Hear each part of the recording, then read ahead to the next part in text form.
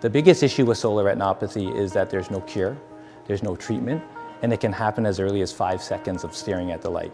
And that's why you're told not to look directly into the solar eclipse on April the 8th. Your retina, aka the back of your eyes, will thank you.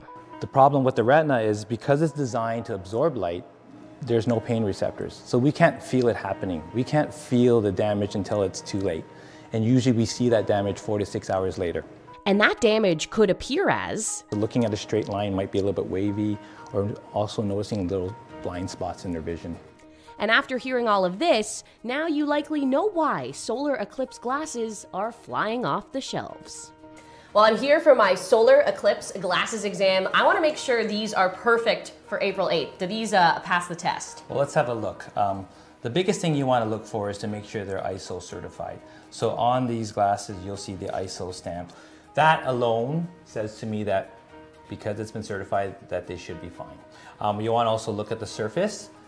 Make sure there's no cracks or scratches, so make sure that silvering is there. And then when you put them on, it's almost like being in a pitch black room. Now there will be a special moment during the eclipse when looking to the sky will be safe. And that's when the moon perfectly blocks the sun and totality is achieved.